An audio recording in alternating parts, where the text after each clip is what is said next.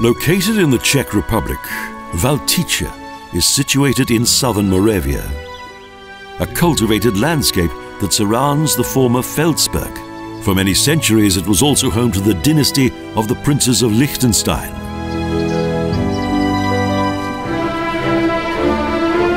It is an historic place, full of opposites, a world of antiquity and barbarians, Christians and pagans.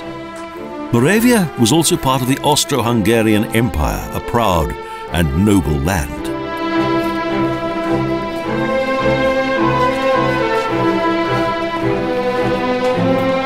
Long before the influence of the Habsburg monarchy, the bishops of Passau held power here in the 11th century and had several well-fortified residences built.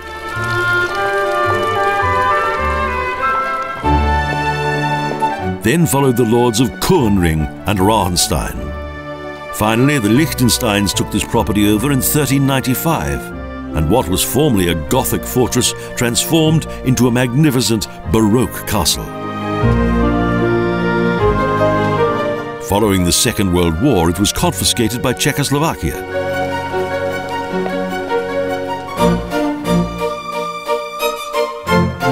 Valtice Castle has been rebuilt and enlarged many times. Prince Karl Eusebius of Liechtenstein had a particular fondness for art, architecture, alchemy and the breeding of fine horses. During his reign, Feldsberg was an important cosmopolitan centre of culture, and the prince's passion for collecting eventually resulted in a large collection of treasure.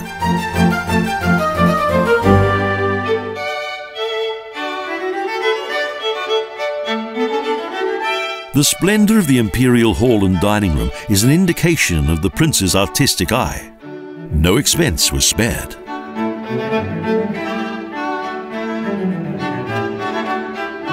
With the finest lead crystal, precious wallpapers and stucco.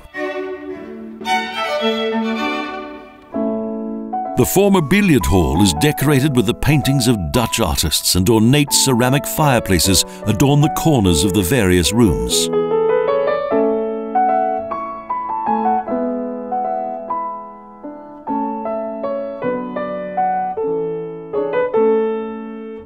The former Chinese salon features paintings by numerous famous Flemish artists, and this coffee service testifies to the noble taste of the royal family. The Rococo design is exquisite. The ceilings and walls are covered with plaster marble and delicate gilded stucco.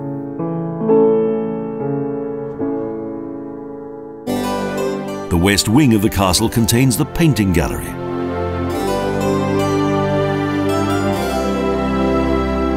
Next to it, the Wenzel room that contains the portrait of Joseph Wenzel of Liechtenstein.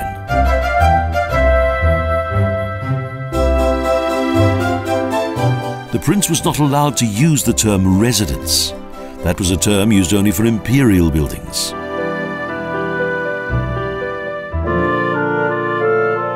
Consecrated in 1726, the magnificent Baroque castle chapel is regarded to be the most beautiful of its kind in Moravia.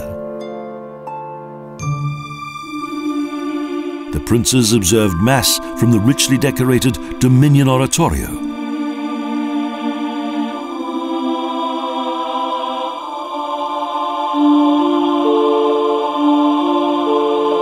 And Banduzzi and Mainardi created an illusionistic ceiling fresco. The castle would not, of course, be complete without an impressive park and garden. Thus, a masterpiece of garden architecture was created here.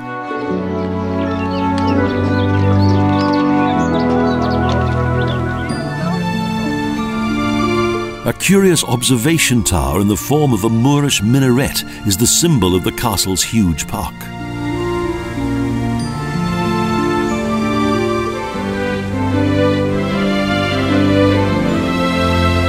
From its 60-metre-high gallery, there's a splendid view of the entire garden complex, which merges with the adjacent Lednice Park, one of the most beautiful parks in Europe.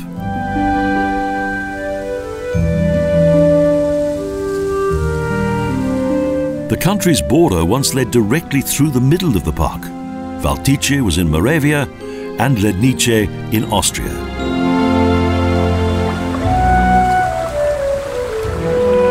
And there's more.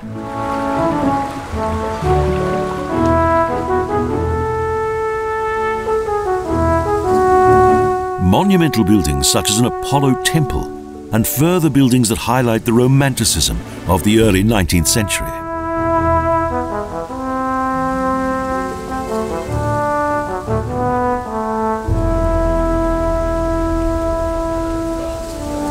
In 1790, Prince Alois I had the idea of creating a park that would extend between Lednice and Valtice.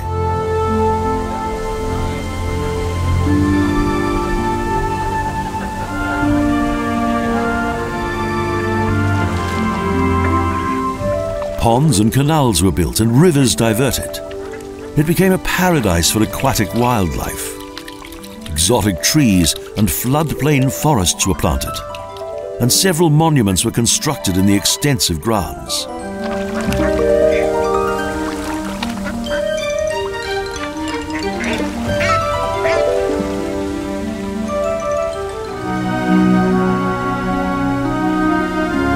Just over the border between 1816 and 1827, Prince Johann I had the small and charming border castle built, which was designed by Franz Engel.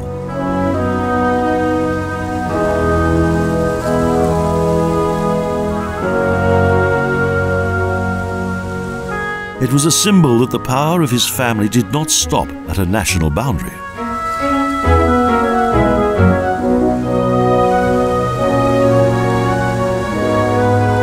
A boundary stream flows beneath the castle.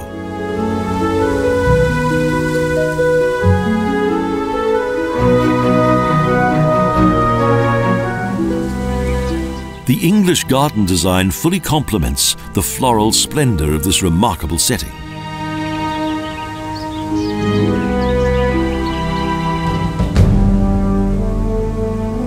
Another romantic building is the Diana Temple, which has the form of a triumphal Roman arch.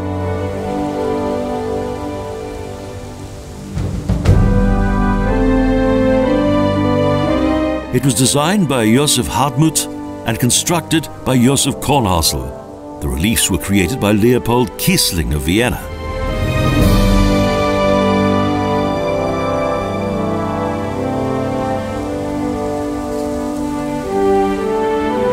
Following the hunt, breakfast was taken upstairs.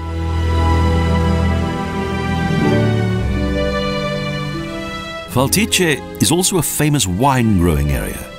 Its climate promotes the late maturation of the grapes and creates wine with rich and spicy flavors.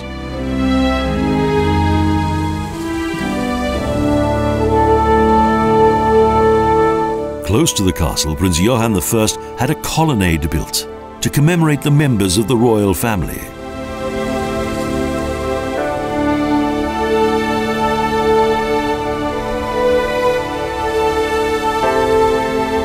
Pride and honor are important to any royal family, and so it's not surprising that there's a stylistic reference to the gloriette that is to be found in the grounds of Castle Schönbrunn in Vienna. The Liechtensteins reigned for almost 6 centuries.